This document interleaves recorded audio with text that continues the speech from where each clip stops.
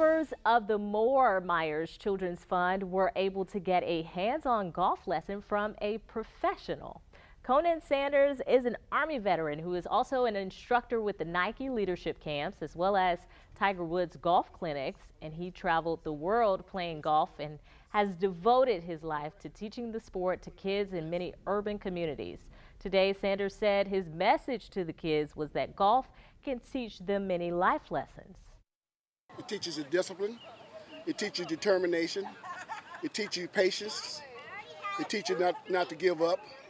It teaches a lot of things. You know, it gives you all the things of life, because in order to be good in golf, you got to be good in other aspects also. I love that lesson. Sanders is also the tournament director for a charity golf tournament on June 4th.